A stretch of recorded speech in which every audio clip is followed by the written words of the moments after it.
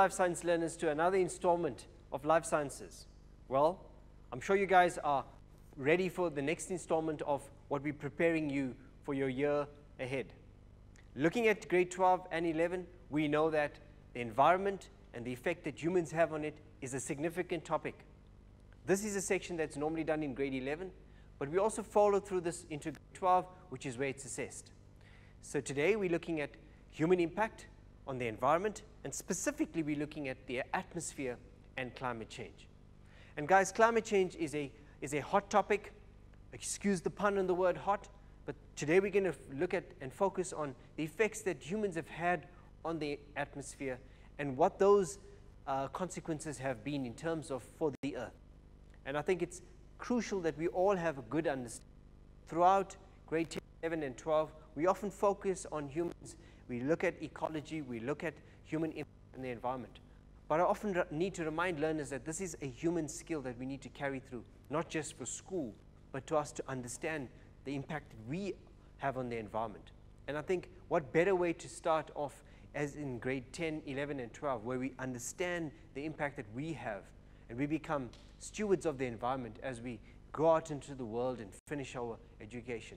Lots of you have the opportunity to have a big and significant impact on the environment.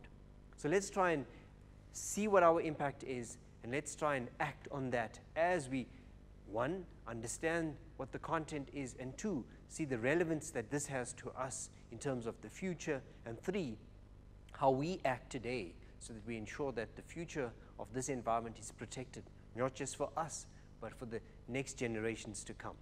So let's get to the chase. Right, so in our lesson today, we're going to focus on the impact that we've had. Have you ever thought about the following? How different will Earth be if humans thought about their consequences and our actions? And I think this goes back to thinking of what impact we have on the environment. It starts from simple things like currently throwing away litter and where we dispose of that, saving electricity, using water wisely. And so these are simple steps that we have to consider in terms of our impact on the environment. And for us to understand that impact, we've got to understand the context of the environment, the context of what happens in nature in terms of naturally. And so that's what we're going to focus on today. So in our lesson, we obviously start off with a brain teaser. And so today the question is, some of the global warming that has been observed throughout the 20th century can be attributed to the following: A, human impact; B, plant growth; C, glacier melting; or D, droughts. So guys, these are the options that you have, and I'm hoping that through the lesson that we go through today, that you're able to think about what has had a significant impact on global warming. We will try and unpack what global warming is, and then try and reflect on which of these would have been a significant contributor to the global warming that we're currently experiencing on Earth as we speak. Right, so some of our key concepts today and that we're going to look at, and we'll unpack these as we get into the lesson, is the concept of what is atmosphere. And if you go back to grade 10, when we looked at biomes and we looked at biosphere, we spent a lot of time looking at atmosphere and what makes up the atmosphere. We're going to talk about climate change today, and in terms of what happens on Earth and what are the indicators of the climate changing. We're going to look at what the greenhouse effect is as a natural phenomena, and we're going to look at in terms of what are the gases that contribute to the greenhouse gases. We can look at those. We're also going to look at the impact that carbon dioxide emissions has on the environment, and we also need to spend some time looking at what methane emissions are and how these contribute to the greenhouse enhanced effect. We're going to spend some time looking at carbon footprint and what this means to us as individuals. We also need to look at the concept of global warming, something that has come into existence not recently, but in terms of people becoming very conscious about the environment. Biodiversity. As a country that we live in, we know that we're living in a country that is highly diverse, having a variety of living organisms, and we need to understand the context of what our impact has on biodiversity. We also need to look at the concept of desertification in terms of how land is becoming arid and dry, and land that cannot be now cultivated for crop or for the use of animal feeding. We also need to look at the concept of deforestation, not just in the context of South Africa, but in terms of the global context. So the first question, what is greenhouse effect? And I'm sure you guys would have heard of this concept, the greenhouse effect. And to understand this concept, I've put in an illustration, and that's to look at why the Earth experiences the temperatures we currently are experiencing, and what is this in terms of, why is this important for us in terms of our existence on Earth?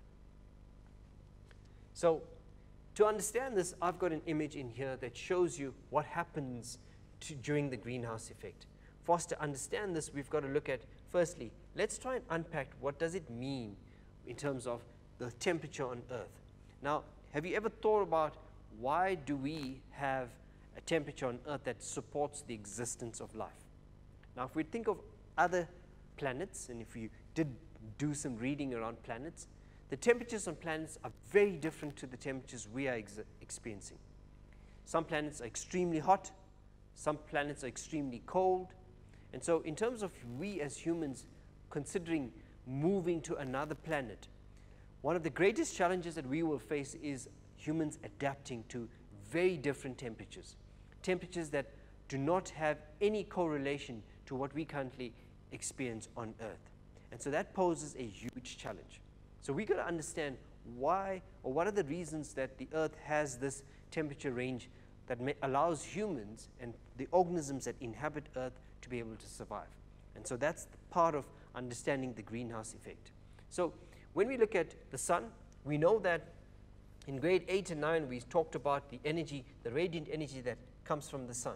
And when we try and understand this, remember that the sun provides solar radiation, and this is the radiation that is going to warm the Earth up. And we know that if you stand in the sun on a warm winter day, you feel your body warming up, and that's the radiation, and that's the energy that you feel from the sun. So we refer to that as solar radiation. But let's understand what happens with that solar radiation as it passes through a layer of gas which we call the atmosphere surrounding the Earth. So we have a layer of atmosphere here, and if you look through this, that's that little band that we see, and it's made up of different gases that are surrounding the Earth. And this layer of gas is very important in terms of what maintains the temperature on Earth, and so that's what we're going to look at now. We also know that the Earth serves as a reflective surface, meaning that lots of the radiation that hits onto the surface of the Earth bounces back. And so we see that happening in this. So we see that the radiation touches the surface of the Earth and is reflected back off the Earth. And that's essentially the heat that comes off the Earth and is sent back into the atmosphere, that warms up the atmosphere. So some of that heat escapes out of the atmosphere, but we also know that some of that heat is reflected back onto Earth. And that is what keeps the Earth at a temperature that we experience throughout any part of the world that we go to. So the Earth experiences three things. It warms up because the heat goes through the atmosphere, bounces off the surface of the Earth, and then leaves, which is good for the Earth. But some of that, we know, bounces back onto the surface of the Earth off this layer that we see called the atmosphere. So that layer allows for some of the heat or this radiation to bounce back. And this is what warms the Earth's surface up, maintaining the average temperature which we experience throughout the Earth. And so that's, in a nutshell, what happens on the Earth in terms of the greenhouse effect. Now, in order for the Earth to experience this greenhouse effect, we've got to consider what are the gases in the atmosphere that allow for some of that heat to pass through, but also to be reflected back onto the surface of the Earth by the atmosphere. So we know that the greenhouse gases are made up of a different collective compounds of gases. So let's see, the first gas that we talk about is carbon dioxide, and we know that carbon dioxide is naturally produced, and we see that. We see methane as part of the atmosphere. We know that there's a lot of water vapor that evaporates from the surface of the Earth in terms of our ocean bodies.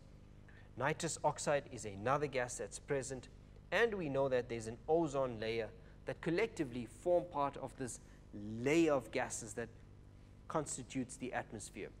What is crucial for us to note is that these gases results in the Earth having a stable global temperature throughout the year. And that's essentially the greenhouse effect. It's take those gases, wrap the Earth around it in these layers, and that is what ensures that the temperature around the Earth and that we experience is maintained within a stable global temperature. And so what happens when these gases change in their composition? So that's what we're going to look at in a bit. So some synthetic gases are also greenhouse gases. For example, your chlorofluorocarbons. And by synthetic, I mean these are gases that are produced due to human activity. Hydrofluorocarbons, HFCs, you've got your perfluorocarbons, and you've got your sulfur hexafluorides. Now guys, these are just exposing you to some of them. It's not important that you remember these gases, but I think it's good that you have an indication in terms of when you see these as to what these synthetically produced gases are that contribute to also some of the greenhouse gases. We also know that the concentration of these are a combination of natural and synthetic gases that are what is present in the atmosphere. And these have unfortunately increased exponentially over the last 2 centuries. And a lot of that has been due to the Industrial Revolution. And if we go back and look at the Industrial Revolution during the 18th century, this was when humans had made significant strides in terms of the way technology advanced, in terms of we looked at during the World War and the Industrial Revolution that took place in terms of the manufacture of equipment, cars, the fact that we started producing coal and coal-powered locomotive and industries. Those industries were contributing significantly to the emissions of greenhouse gases. So now we have got natural greenhouse gases, but we've got more gases that have been produced due to human activity. And so the impact of these have had a significant consequence on the global temperatures since then. And so we are going to look at that in the next graph. So the main greenhouse gases are, as I discussed, water vapor, carbon dioxide, methane, ozone, nitrous oxide, and your chlorofluorocarbons.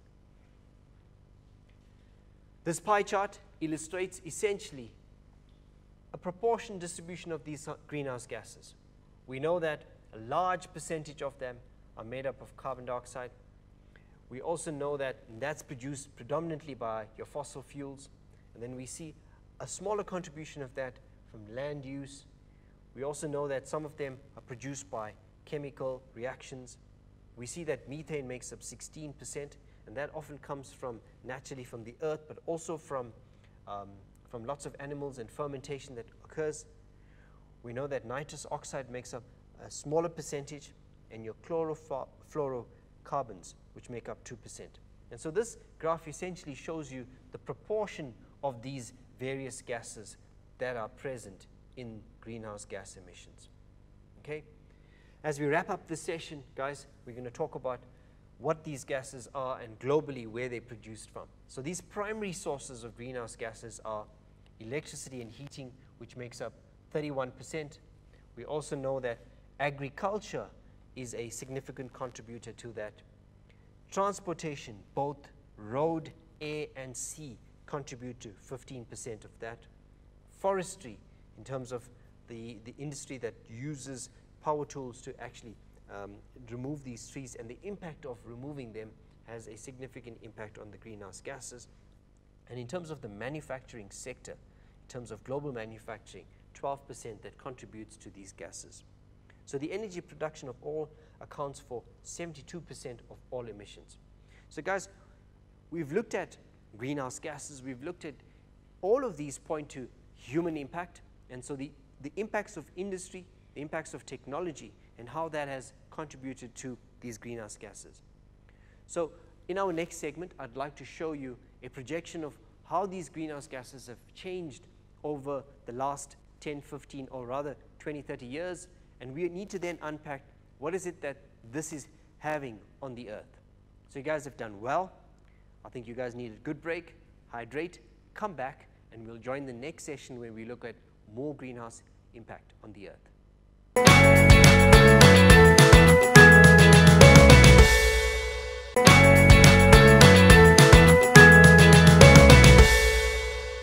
Welcome back, life science learners. So in this session, we're going to look at the enhanced greenhouse effect. Just to recap, in the previous section, we looked at the human impact, we looked at some of the greenhouse gases and their effect on the atmosphere. Let's look at what happens when we talk about an enhanced greenhouse effect. Is this natural? How different is this from the natural greenhouse effect? Let's spend some time unpacking that concept now. Cool. So when we talk about the enhanced greenhouse effect, we're essentially talking about something that is not natural. We did discuss the greenhouse effect in this previous segment. Now we're looking at what happens when this greenhouse effect is increased unnaturally. So we talk about the effect that emissions have had. What does these emissions do in terms of to the atmosphere? Does it increase the thickness of the gases surrounding the atmosphere? Well, that's what we need to unpack. And that effect we're going to look at now. So the disruption of Earth's climate equilibrium, which is the balance that we talk about, is caused by an increased concentration of the greenhouse gases. And this has led to an increase in the global average surface temperatures. This process is called the enhanced greenhouse effect. Now let's try and understand what these statements mean. So we talked about the greenhouse effect being a natural phenomenon, and this is important in maintaining the global average temperature on Earth. However, we're seeing now, because of the emissions of greenhouse gases, and that have created a significantly larger proportion of these that than are naturally found, this effect has increased the global average temperature. So we refer to this as the enhanced greenhouse effect. So let's try and look at this as a comparison between the natural process and here the process that is enhanced. So when we look at the Earth, as we discussed earlier on, the Earth's radiation or solar radiation is going to be reflected off the surface of the Earth. Some of that escapes back into the space, but some of that is then reflected back onto the surface of this layer of atmosphere. And that results in the temperature on the surface of the Earth actually warming the Earth up, making it more inhabitable, making it more conducive for all forms of life to exist. However, on this side, we see what we call the enhanced greenhouse effect. And crucial to that is the impact that humans have had on this. So this is not a natural phenomenon, but this is as a result of human activity. So as we look at the sun, it continues to provide the solar radiation. However, due to human activity, we see that this layer of atmosphere has become more dense. There are more greenhouse gases as indicated. And this forms a reflective surface. So now we see that, again, as naturally would occur, there's a lot of heat that is reflected back into the atmosphere, with some of it being lost and escaping into space. However, we're seeing that there is more reflected and re-emitted back into the surface. So the temperature on the surface of the Earth now increases further, higher than it has been in the past couple centuries. And we refer to this as the enhanced greenhouse effect, which we'll talk about when we start looking at the impact that that has. So what is responsible for all of this? So we talk about increased carbon dioxide emissions. So carbon dioxide makes up a vast majority of the greenhouse gases that are emitted. But a small amount of methane, which is CH4, and nitrous oxide are also emitted, and these come from industries. These gases are released during the combustion of fossil fuels, such as coal, oil, and natural gas, to produce electricity. We know that our electricity is driven by accessing energy stored in these fossil fuels, coal, oil, and natural gases. And that has an effect on in the production of increased carbon dioxide emissions, as well as your methane and nitrous oxide. The world emits 48% more carbon dioxide from the consumption of energy now than it did in 1992. So guys, that's not a long time ago. To think about almost a 50% increase since 1992 has a significant impact. South Africa is the 12th largest emitter of CO2 in the world, and it's amongst the largest in Africa. So if we were to look at the comparisons of different countries and the impact that they have had in terms of their emissions, we would need to consider where we are in the context of a powerhouse in Africa. And South Africa is probably amongst the top 1 or 2 countries that are emitting lots of carbon dioxide. And this is not a good thing. It's certainly not where we want to be top in. This is some area that we need to work on. And let's see, in the context of the globe, where are we with this?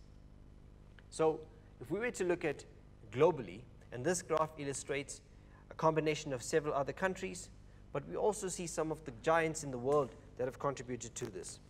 We've got China, we've got the United States, we've looked at India, we're looking at Japan, Russia. And then these are being compared to over a period from 1970 to 2010. And so we're seeing that earlier on in the 1970s, we had measured, and there was records of the emission of these carbon dioxide that's produced from fossil fuels. And we can see that there's been a steady but drastic increase in the production of these. And some countries, for example, China, has produced a significantly larger amount of carbon dioxide from these fossil fuels. Again, a country that is driven by industrial processes, and hence you can see that these have resulted in a significant increase in the carbon dioxide production.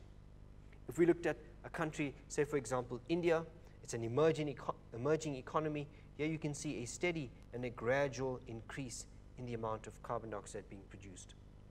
So this points to specifically how over the last 60, 70 years there's been a radical increase in the carbon dioxide production. Actually, more precisely, from the 1970s, if we look at that, we can see globally that the production has increased in most of our countries. What is interesting is looking at the combination of the European Union and how their efforts to reduce their carbon dioxide emission has kind of been significant in terms of reduction. And this talks to the processes and the industrial processes that have been introduced by various countries. And there have been various protocols and international agreements that countries have taken together in an initiative to try and reduce their carbon dioxide production globally throughout the next 20, 25, 30 years. And this is part of protecting the impact that we as humans have and the industrial processes that we carry out to sustain our living.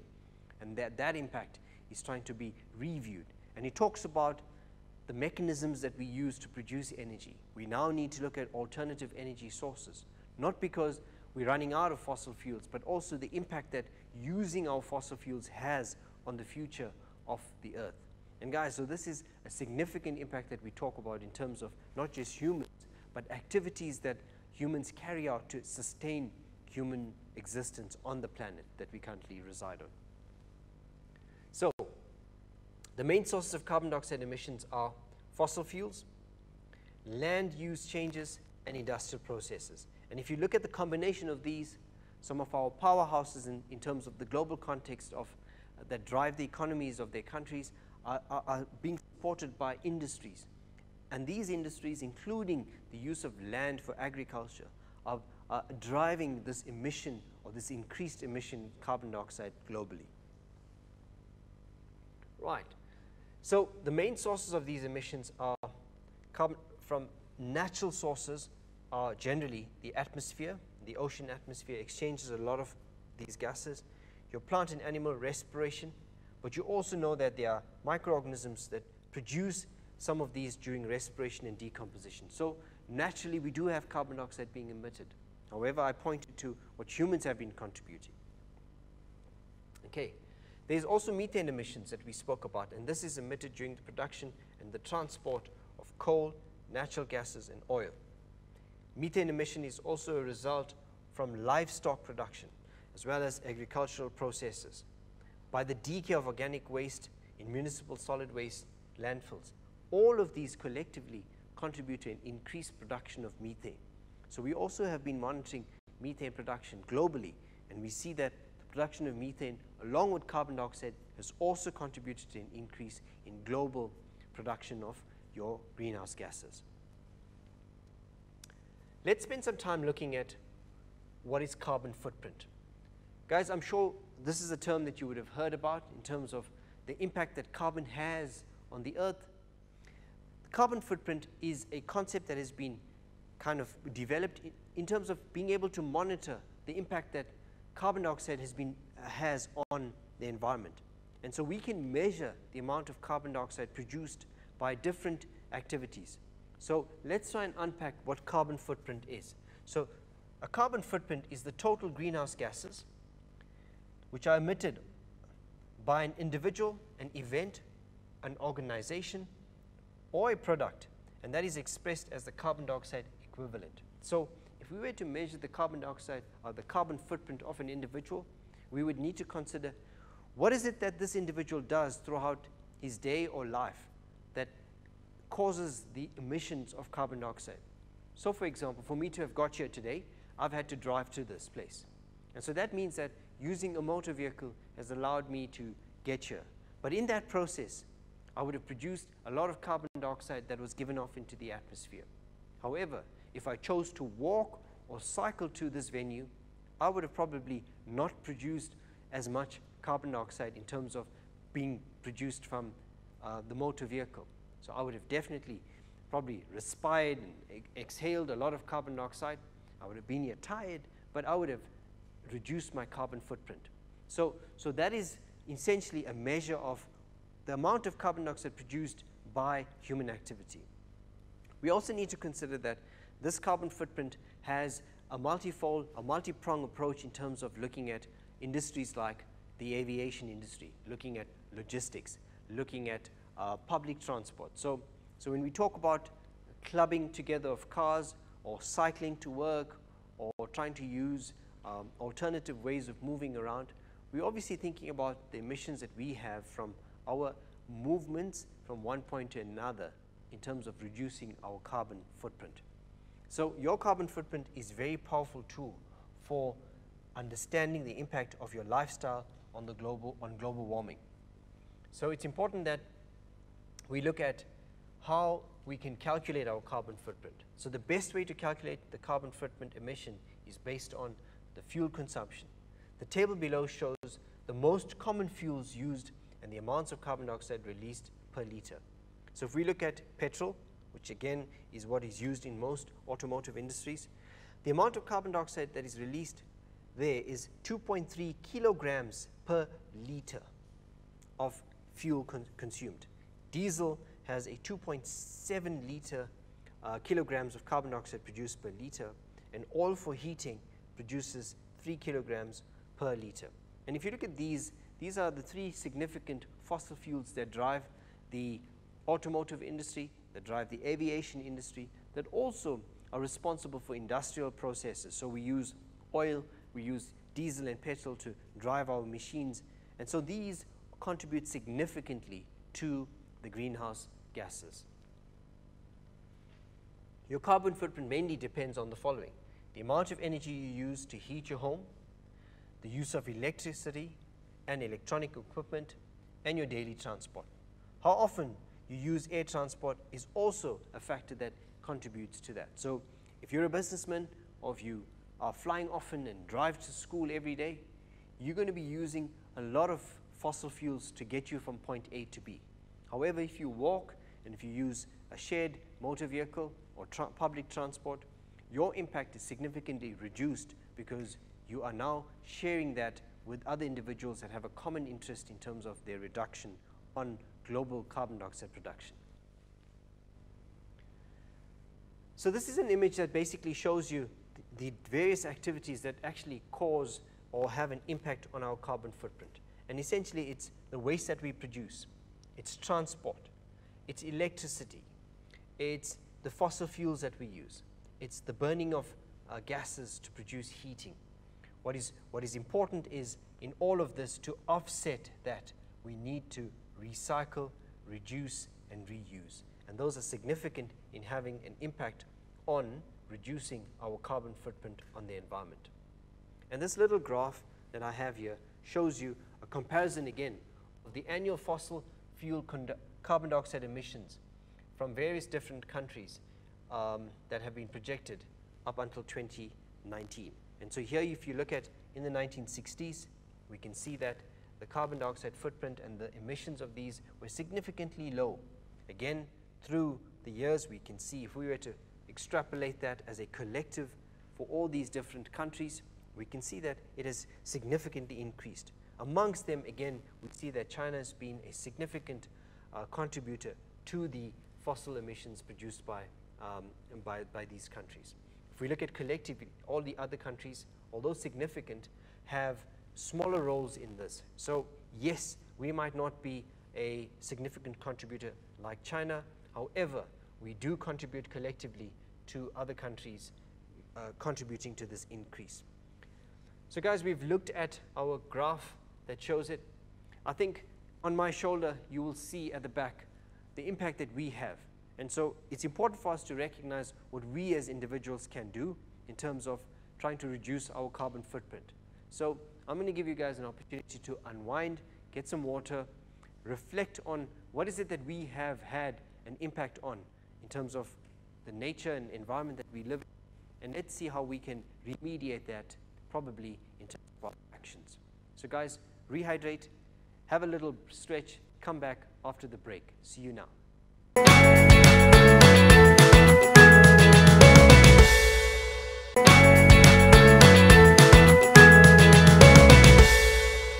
Welcome back, Life Science learners, to our third segment of this session.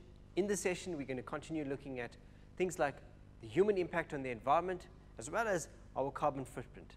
So we looked at what our carbon footprint is. Let's look at how we can reduce the carbon footprint and thus have some significant reduction in terms of our impact on the environment.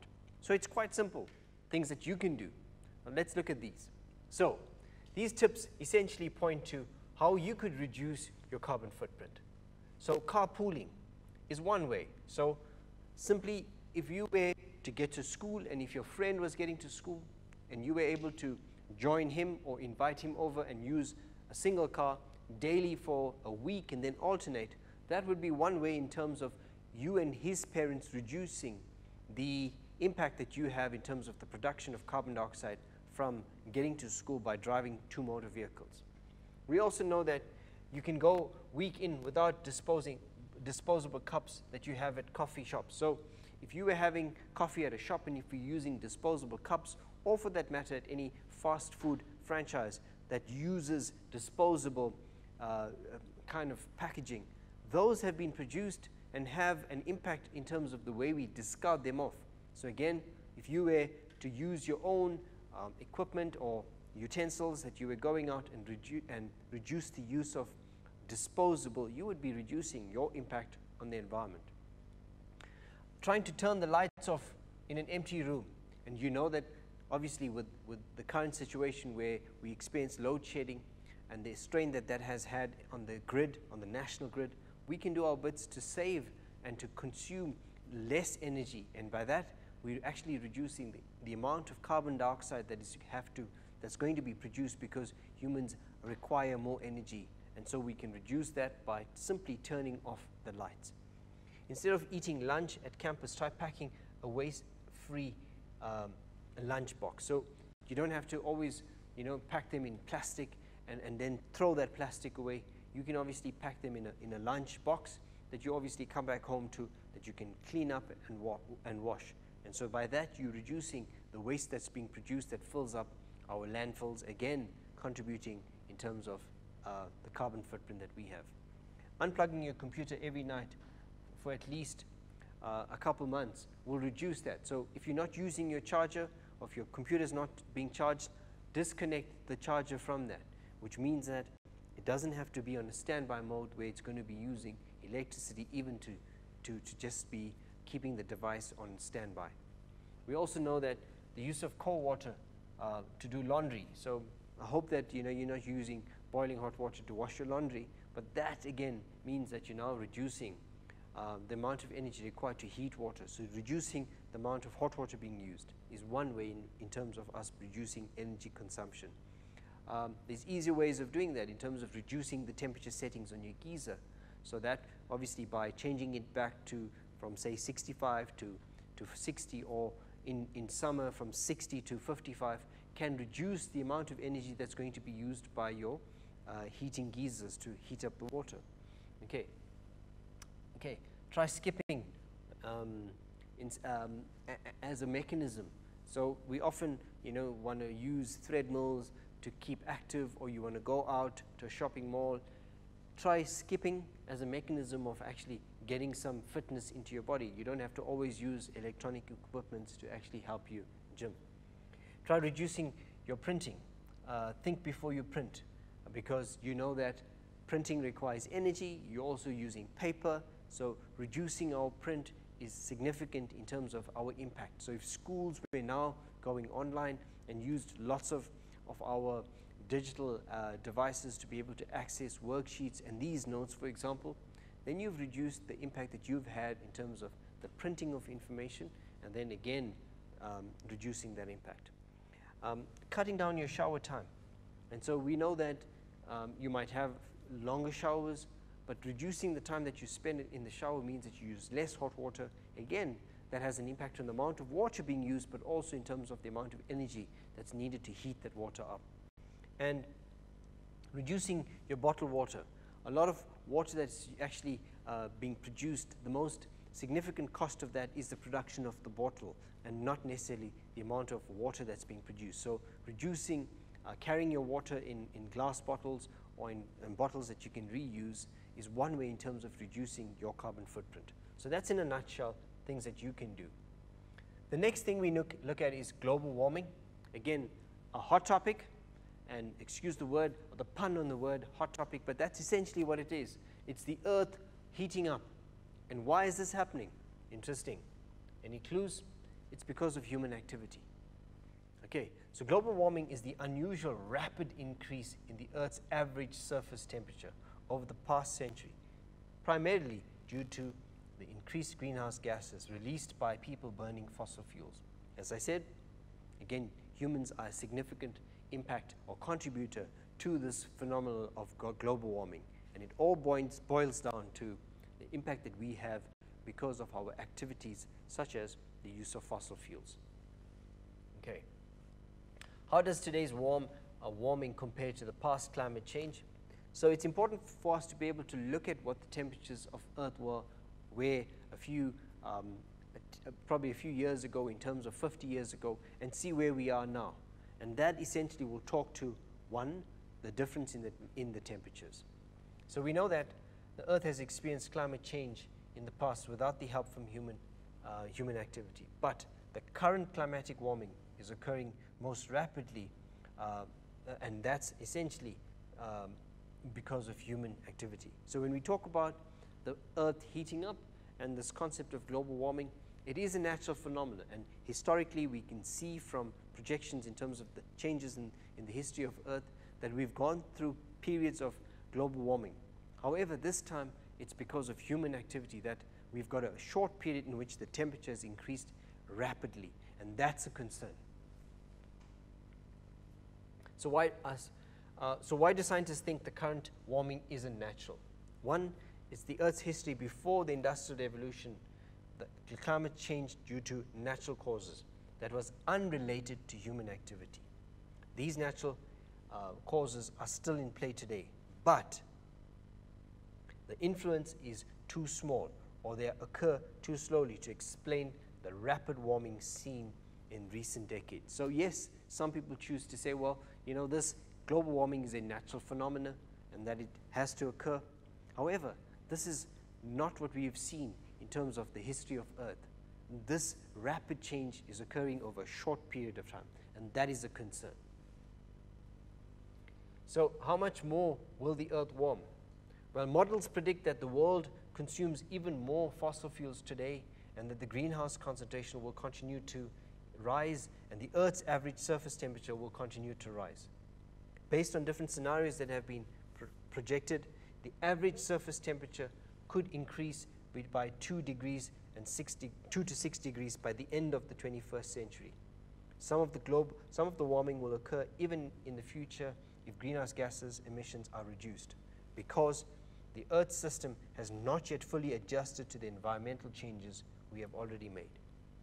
Interesting that 2 to 6 degrees might not seem significant in terms of the impact that it might have, because we experience days when the temperature could be 26 degrees, or it could be 31 degrees, or it could be -4 degrees in some times.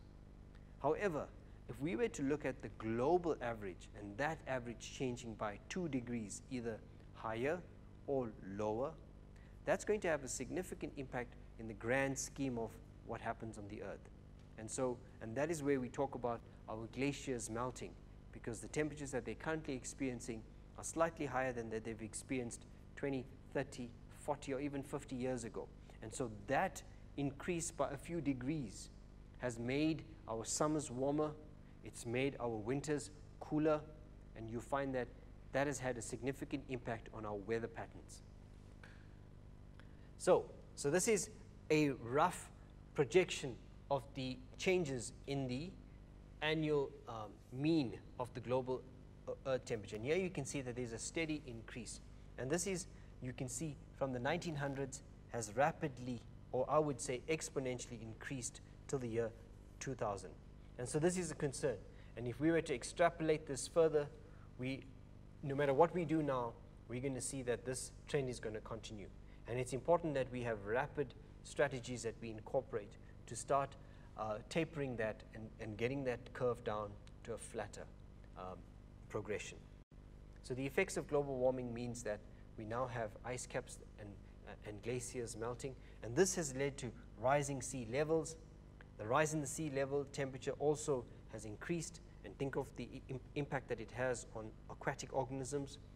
There's an increase in the extreme weather conditions that we're experiencing currently. So we find that we've got we've got lots of hurricanes, we've got really warm weathers in summer, we've got extremely cold winters, we've got more rains that are heavier than we normally experience. We also have droughts that are more frequent than we would have experienced in the past. So these are the effects that we're having. We're seeing more floods, the frequency of cyclones and hurricanes becomes more prevalent, and you would have noticed a lot of these in America. The loss of biodiversity is increasing, and that's due to organisms and living organisms not being able to adapt to an increase in the global temperatures. We're also experiencing global food and water shortages because the ability of plants to withstand increase in temperatures and the evaporation of water has impacted the availability of food and water. Seawater becomes more acidic, the pH is becoming significantly lower, and this means that it's going to affect our fishes and microscopic organisms that contribute to sustaining aquatic biodiversity, and in turn will impact on the availability of seafood for humans. And the spread of disease has been also a factor that has increased globally because of global warming. And so these are just a few images that actually show the impact that humans have had on the environment. And it's quite scary and concerning that we have had this impact and we've let this slip by without really acting. And I think if we were to think about our actions collectively as individuals can contribute to a reduction that we have. It's not just our global partners in terms of that contribute to this mass. It's individuals taking significant steps to reduce our impact. So, we also know that there's a concept of desertification, which is again the drying of land, and that's again a spin-off from increasing global temperatures. And so desertification is going to have a significant impact on our agricultural space, on food availability for animals, and so we're going to start seeing the impact that that has had on humans over the years. As we start wrapping up, we know that the main causes of desertification would be population growth, the removal of wood, overgrazing, soil erosion, and climate change. These effects would have a significant effect on vegetation, soil becomes more infertile, there's more erosion, and you'll see that there's increased vulnerability to natural disasters.